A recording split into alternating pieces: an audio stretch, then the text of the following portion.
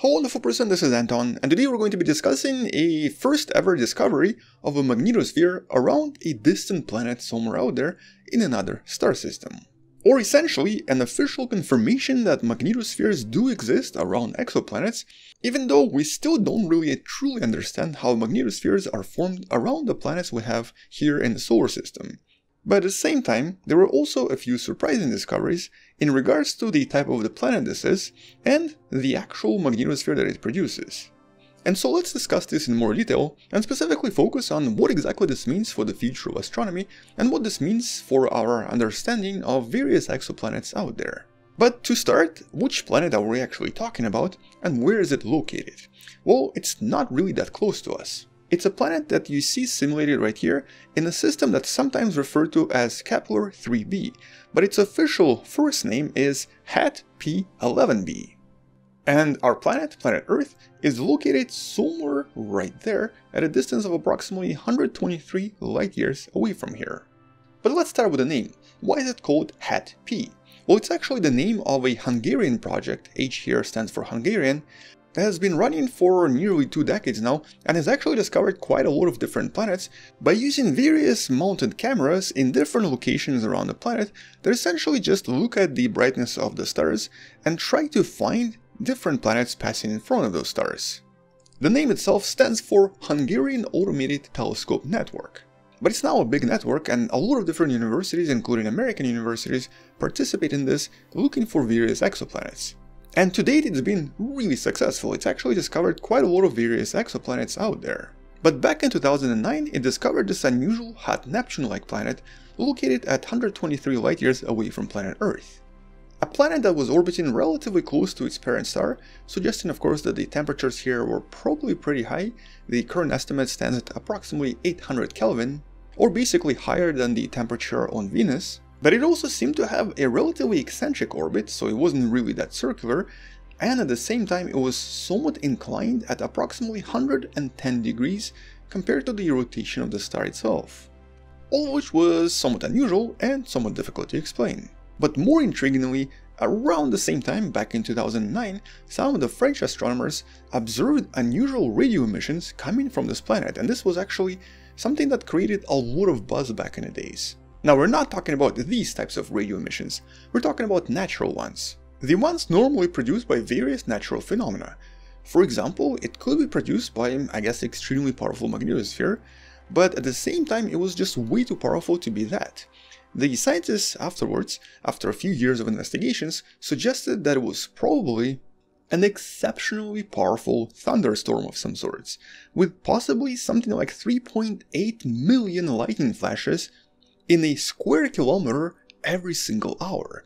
And that means that something very powerful was going on the surface of this planet or in the atmosphere of this planet. Now that's a lot of lightning strikes, that's ridiculous amounts of lightning strikes. And obviously is something that we still cannot explain even today. But there was no other way to explain these unusual radio observations coming from this planet, especially because it's actually really far away, so we shouldn't really be detecting anything.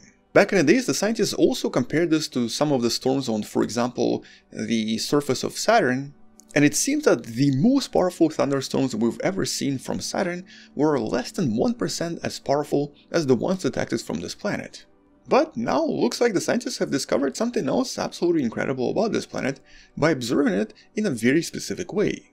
For this study, the scientists used the iconic Hubble telescope, and specifically they used one of the instruments that's able to observe things in the ultraviolet light, with the telescope revealing what seems to be some sort of a charged carbon particles forming a shape that resembles something like this around this planet. And these carbon ions were probably interacting with the magnetic field around the planet, producing all of the ultraviolet radiation that was then detected by the telescope. More importantly, it didn't just detect the ions around the planet, it also detected clear signs of what we usually refer to as the magnetotail, the long formation that usually stretches from the planet away from the parent star, with the particles then moving away from the planet at a speed of about 40 to 50 kilometers per second. And interestingly, the tail here is pretty long, it's roughly around 1 astronomical unit away from the planet. And that makes it almost as long in terms of distance as the one around Jupiter.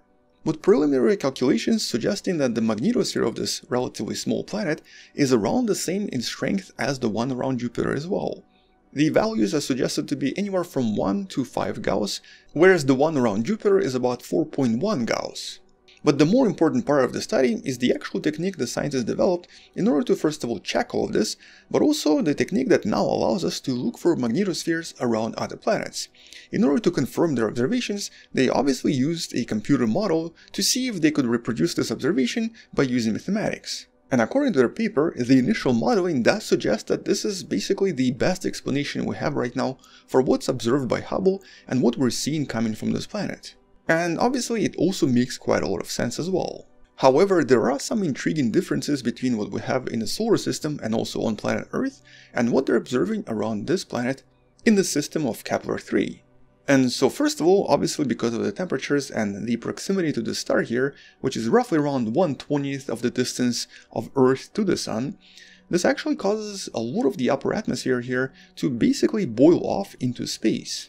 And right now the scientists believe that this is exactly what's causing such a large magnetotail to form behind the planet. And at the same time, when it comes to the structure and the composition of this planet, it seems to have very low metallicity. In other words, predominantly this seems to be a hydrogen/helium planet, very similar to Jupiter and Saturn, but very different from Neptune and Uranus, which are normally high in metallicity. In other words, it's essentially a kind of a mini Jupiter, but the mass of this planet is only about 8% the mass of Jupiter. And the interesting part of this discovery is that if we look at our own solar system, planets like Jupiter and Saturn, which are low in metallicity, have a relatively strong magnetic field. Whereas planets like Neptune and Uranus have a much higher metallicity, they have a lot more non-hydrogen and non-helium elements, but at the same time they have much lower magnetic field compared to Saturn and Jupiter. And this planet seems to have really small size, very low metallicity, and strong magnetic field, just like planets like Jupiter, way stronger than expected actually. Which also, according to the authors, sort of challenges our ideas about how we think some planets form, specifically planets like Jupiter that normally just contain hydrogen and helium on the inside. But despite our inability to explain how this planet was formed, the discovery of a magnetosphere here is obviously really good news.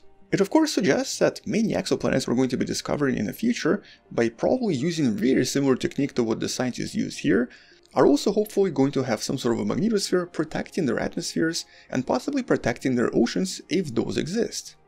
In other words, we now have a very interesting technique that's going to help us look for these magnetospheres around some potential terrestrial planets.